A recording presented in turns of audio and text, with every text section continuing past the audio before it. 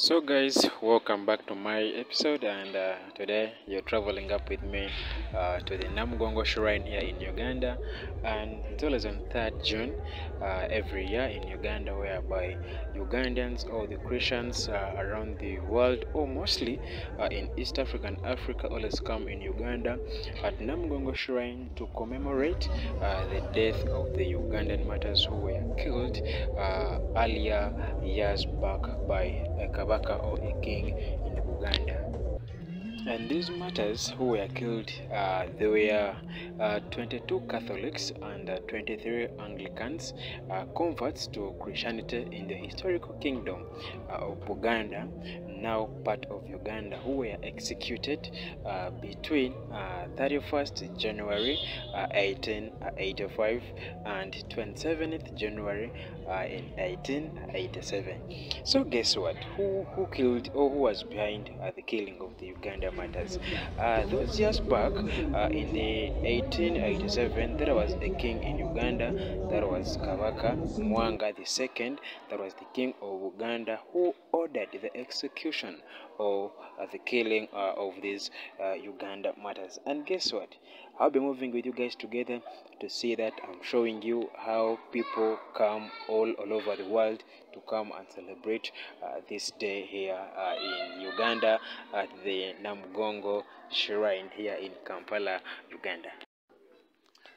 And the first martyr to be killed was called Yusuf Rugarama, and then followed by Noah Serwanga, and then the third one was called Mako Kakumba. These were the first three Ugandan martyrs who were executed on 31st January 1885, just a year after Kabaka Mwanga II had succeeded his father. And these were really the first three Uganda martyrs to be killed at this place that I'm trying to show you, whereby people are coming to commemorate these Uganda martyrs. And guess what? People do come from different countries, let's say from Ethiopia, let's say from Kenya, let's say from Rwanda, let's say from Kigali. They always come to this place to commemorate the death of these Uganda martyrs, because they always have a faith in themselves. And guess what? Most of the people who come to this place, they always come working for, like, let's say 1 month before this event is celebrated. Let's say if it's to celebrate on June, so they have to come 1 month back before June, so meaning that they always come walking slowly by slowly. They spend 1 month in the way to reach at this place, and meaning that this shows that they really have a faith, and it shows that they really believe in the Almighty, that He can make them achieve everything if they sacrifice by walking.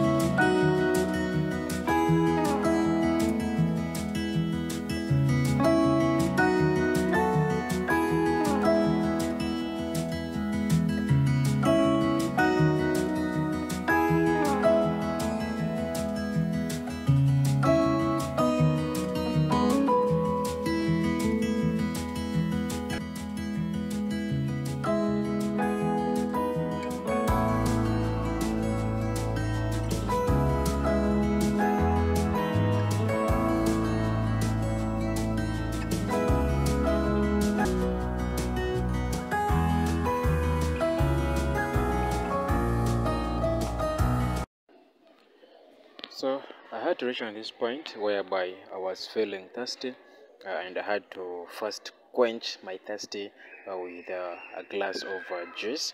There was mango juice, as you can see, guys. And the fact is, you know, It has been really so hard for me to reach at this point, but still I have to continue forward because people are really very, very many here. And then actually, I'm very surprised because this is my first time coming to this place or coming to such an event at Namugongo Shrine. Actually, I'm very, very surprised to see that a lot of businesses are going on, a lot of businesses are running through. Let's say these guys here, they have juice dispensers, they are trying to serve me some juice, and you can see people around are selling clothes, you can see people around are selling mandas, people around are selling chapati, people are selling cakes, people are selling ice cream. Guys, this is like a market day, but as well as an event to